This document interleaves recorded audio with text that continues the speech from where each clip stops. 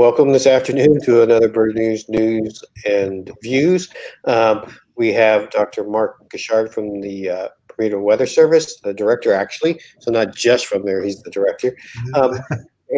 Mark, what's the biggest difference between today at 5 p.m. and yesterday at 5 p.m.? So there's very little change in terms of the forecast. I'll talk about what some of those changes are, though. The small change that is a positive one is that we're expected to have a slightly shorter duration of hurricane force winds overnight. The timing is very similar, though. The closest point of approach still forecast to be about 6 a.m. tomorrow morning. Hurricane force winds are expected to arrive at the island by around 3 a.m. local time tonight and last 6 to 7 hours. So that's very similar to the last forecast earlier today. Last night, yesterday, we were talking about sort of nine hours worth of hurricane force winds.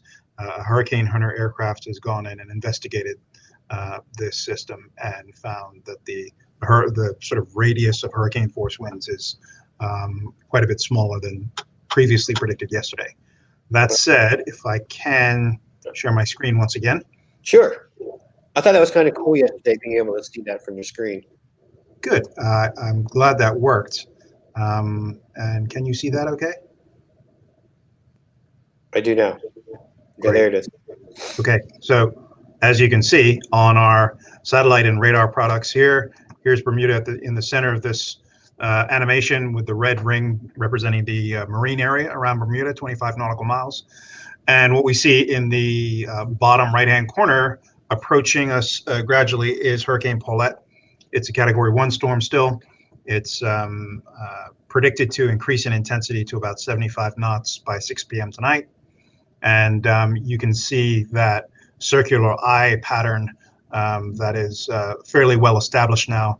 So it's much more organized tonight, as was predicted yesterday, and is much more of a hurricane, sort of a classically symmetric hurricane.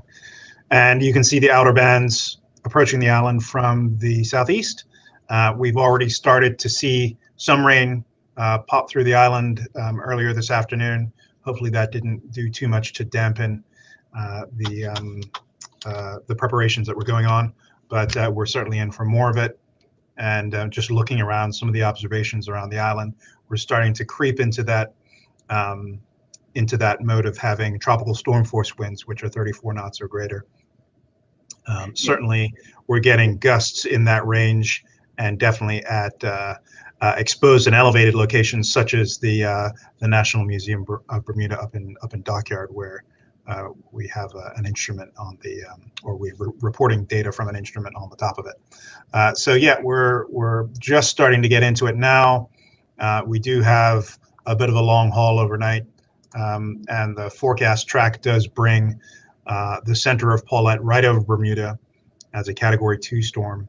And so we can expect wind speeds somewhere between 80 and 90 knots around just before and just after 6 a.m. tomorrow morning. Now, how unusual in the history of hurricanes is it for one, because this one's sort of like curving around us. Quite often they seem like they go over us and they're continuing going straight. And how does that make a difference to how it affects Bermuda?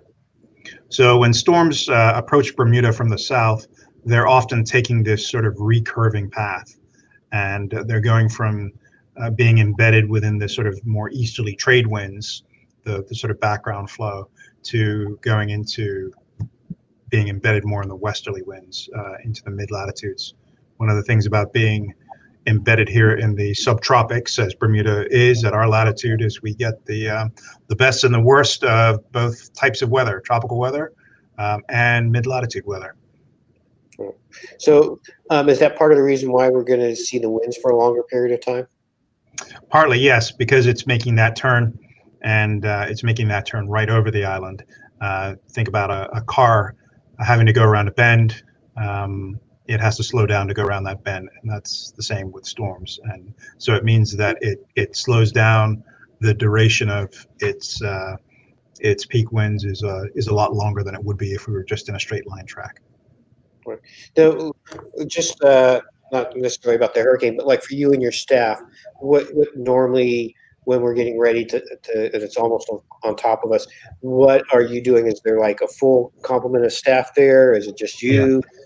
So usually there would be a doubling up of the shift where we'd have 2 shift forecasters, 2 shift observers on hand, and they would swap off in the from day shift to night shift, but still be around in the building to help out. Of course, with these in these times where we have a pandemic and we've got to put in physical distancing restrictions, we're a little bit short-staffed this time, and luckily my diligent staff are still planning to be here with myself and our deputy director as well. So please forgive any sort of shortness of the interviews, Don, because we have a few other interviews to do and quite a lot of work to do in the interim. Just one last question before you go. The viewers want to know about storm surge. Yes. So we put in a sort of a rough guide for storm surge. I think this is something that people are usually very interested in. In recent years, we've had with storms of category 2 and 3 intensity approaching Bermuda from the south, just like Paulette is doing. We have experienced storm surge of about 3 feet thereabouts. So that's a good rule of thumb to follow. That for a storm of this size and intensity, we might expect to have 3-foot seas. 3-foot storm surge, I should say, which is the water level itself at the peak of the storm. So just very close to the maximum sustained winds. So really that ramps up over the period of an hour or two during the time when the center of the storm is making its closest approach. And so that really is a rough guide. We don't have a storm surge model as such. There's some equipment we would need to install as well to properly monitor storm surge. We're working towards that, but at present the best we can do is some estimates based on previous storms, and they're pretty safe estimates. We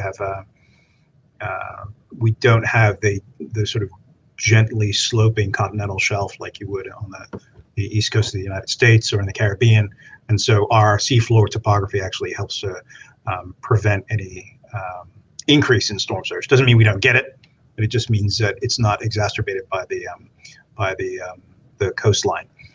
So we're in a pretty good position when it comes to storm surge.